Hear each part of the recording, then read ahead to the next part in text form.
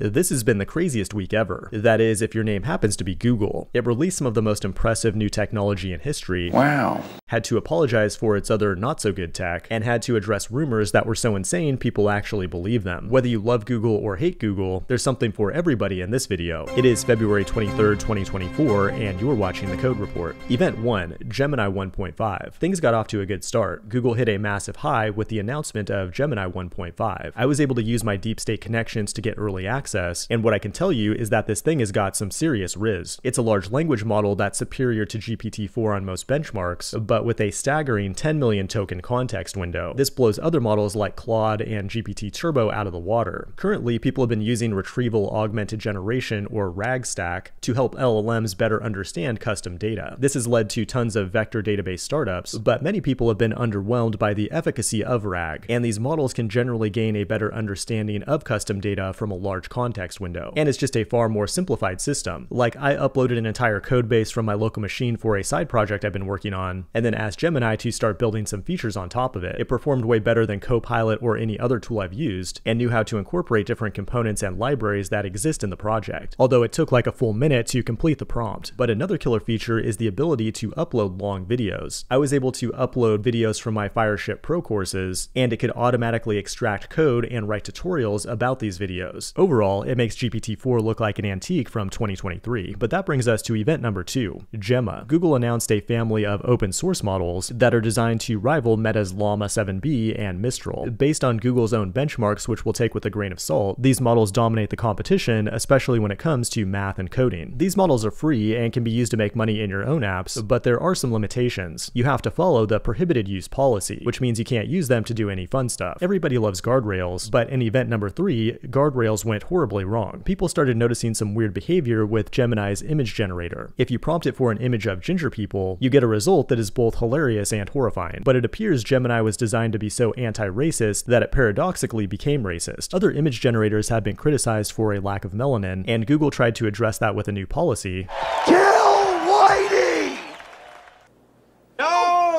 But they ended up making everybody mad. The left wing was outraged seeing multiracial Nazis, while the right wing was outraged seeing multiracial founding fathers. This culminated with an apology from Google, and they temporarily suspended Gemini's ability to generate images of people. It's going to be the technical challenge of the century to make everybody happy, but this next event was a monumental achievement for web developers. For weeks now, Google has been showing this banner, talking about how it's improving its sign-in page with a modern look and feel. Well, this week we finally got the new feel, and it's mind-blowing. We went from a vertical layout to a more horizontal layout. It's hard to understate this achievement because not only do you have to center a div here in the middle, but you also have to center a form input inside of a flex row. Pulling off a change of this magnitude is no easy feat that likely involved hundreds of product managers, all of which are making like $500K a year, who are managed by multiple vice presidents making over $1 million a year, all just to have an intern modify some HTML. The only thing we're missing is a keynote from Sundar. But the craziest thing that happened this week was this email from the Gmail team, which explains how Gmail is being sunsetted and shut down. And in August 2024, you'll no longer be able to send, receive, or access your email. It's unbelievable that Google would shut down a product that has 1.5 billion users. I'm so mad right now, I'm literally shaking. That was everybody's reaction when they saw this email spread like wildfire on Zitter, but it was all just a prank. The email was so perfectly crafted in Google's corporate language that they had to come out and clarify that no, Gmail is not actually shutting down. It sure has been a crazy week, but that's just the way things go when you're riding the hockey stick towards the singularity. This has been the Code Report. Thanks for watching, and I will see you in the next one.